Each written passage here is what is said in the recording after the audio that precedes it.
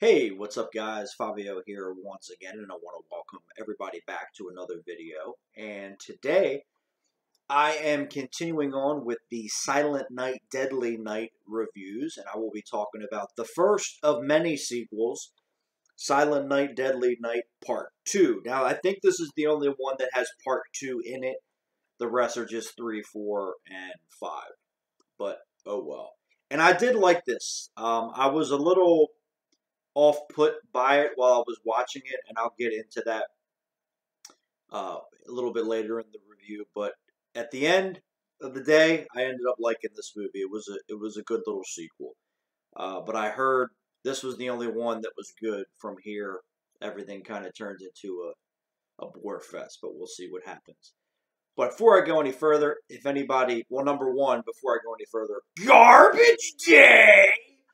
And then also, if anyone would like to help contribute to the channel by sending in a paid request, you may do so down below in the description box. There is a link to my PayPal account. No amount is too big. No amount is too small. It does not have to be just a movie review. It could be a TV series or a cartoon or a comic book or a video game, music, random thoughts and rants and streams and commentaries and anything in between. That's what the paid request is set up for. So again, if that's something that you are interested in, go ahead, send it in, and I will get to it as soon as I possibly can.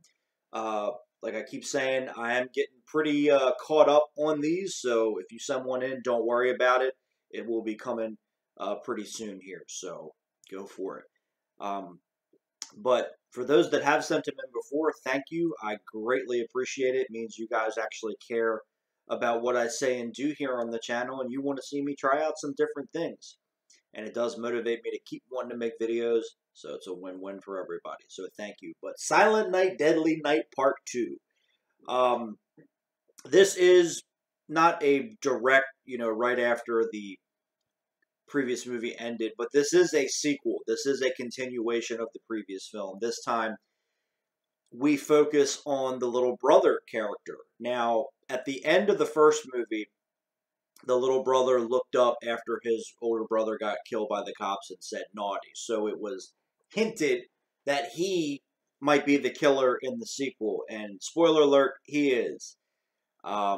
So this one is a little bit different in terms of narrative and how they did that stuff. So most of the movie is actually told in a flashback. The character Ricky, because Billy was the original character, but Ricky is in a mental institution. He got locked up because he murdered a bunch of people, which is explained all in a flashback. Now, the weird thing is the first 40 minutes of the movie is a retelling of the first movie, complete with archival footage. So they actually took most of the footage, most of the highlights from the first movie, and put it in the first 40 minutes of this movie. Now, there is a specific reason why they did that, which I will get to. And then the rest of it, Ricky is talking about, he got adopted, and his dad died, his adopted dad died, and that set him off, and then he became an adult, and things would set him off, and he would just start killing people. And then he had a girlfriend, who was actually the lady, because I'm looking at her, I'm like, this lady looks really, really familiar. She was in Friday the 13th, Part 7, The New Blood. She was the girl that Jason threw out of the window, which was not her original death, but she was that girl. And I'm like, she looks really familiar. And I'm like, oh, that's why, because she's in Friday the 13th, Part 7, which is one of my favorites. But he has a girlfriend, the ex-boyfriend comes in, he kills him, he kills her, kills some other people, he gets arrested, and then the last 15 minutes, a little bit more than 15 minutes of the movie, is kind of told in real time, where he kills his doctor, he gets out, and he goes after Mother Superior from the first film, played by a different actress, for revenge, gets her, the cops shoot him, he falls out the window, looks at the camera, smiles, and that leads into Part 3, I'm assuming. And I haven't watched Part 3 yet, so we'll get there when we get there. But, yeah, now the reason why they the first basically half of the movie was just stock footage from the first movie.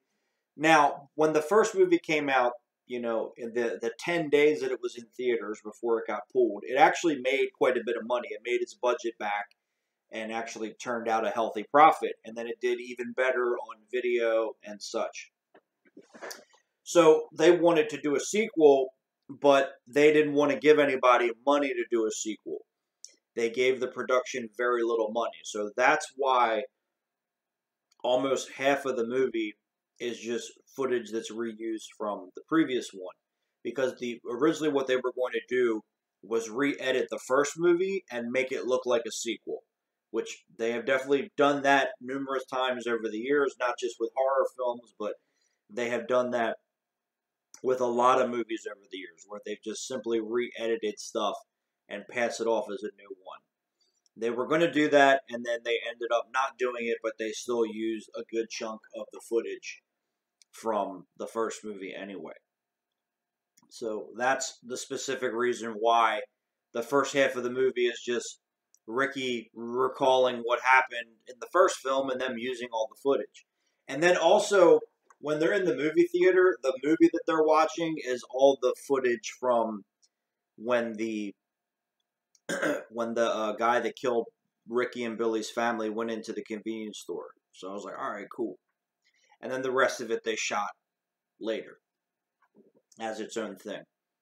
But I did like it. And again, I was a little off-putting at first because I'm like, oh, great, here we go. They're just going to reuse all the footage and try to pass this off as something else. But then, it picked up, and then I found out why they did that.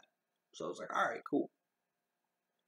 So, yeah, I mean, it wasn't a bad sequel. The only thing is, I was expecting it to be more centered around Christmas, but it was only the real-time footage that was set at Christmas. Ricky talking to his shrink, and then when he breaks out to go kill Mother Superior. So I was like, okay, so it's still technically a Christmas movie. It's still technically a Christmas horror film. But I was kind of, maybe the other events that happen, maybe like Michael Myers, he just kills everybody on Christmas instead of any other day of the year. But, guy can dream, can't he? But the makeup was really good. There was a lot of really cool kills. I love the umbrella kill. That was definitely my favorite. And then when he blows up the guy's eye, electrocuting him, and then he's shooting everybody, and that's, of course, where Garbage Day comes from. Now, again, I had never seen these movies before, but, of course, I knew about Garbage Day and the memes and all that.